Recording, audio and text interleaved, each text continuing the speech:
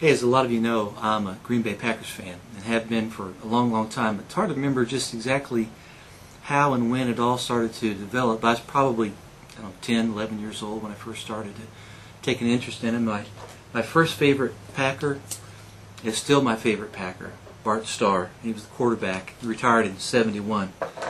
And through those years since then, there's been some good years, and there were a lot of really bad years in between the good years too. But you stick with them. But sometimes when we talk about fans, that's not what they're like.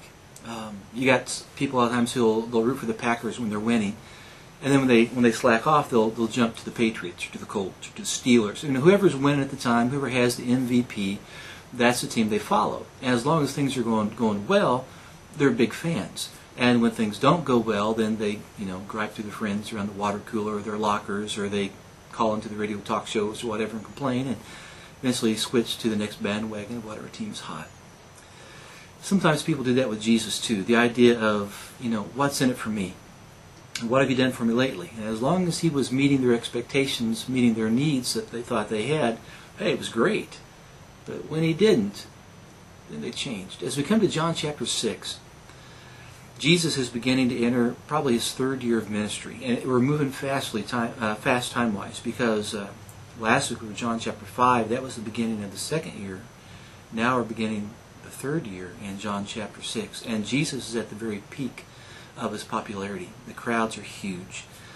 He has performed all kinds of miracles. He fed the 5,000. He's healed many people. He's been preaching, teaching. The disciples have gone out on a preaching tour on their own with fantastic results. Passover is just right around the corner, and everybody's kind of at a fever pitch. All this stuff going on. The crowds are huge. Passover's coming. They want to take Jesus and force him to be king. And at this pinnacle of his popularity and all the excitement, Jesus preaches a sermon in John chapter 6 that makes the people leave. Many of them, most of them, leave. It's the strangest thing. You wouldn't think that's what somebody would want. But that's what happens. And his popularity would begin a downward trend from this point to the cross. His opposition would be on an upward trend from this point to the cross. So I want us to read through John chapter 6.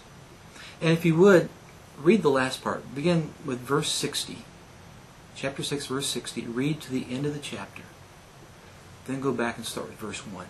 Because you see where he's headed. See what the response of people was to what he said. And then go back to the top and read. Now, we can't cover everything in John chapter 6 next Sunday.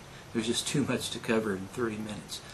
But we're going to talk about, I think, especially this. I think Jesus was saying, I don't need fans. I need followers. And he calls us to a level of commitment that is very challenging, to a life of assimilating him into every part of who we are. So you read that. You be praying about that. And we'll get into John 6 then on Sunday. See you then.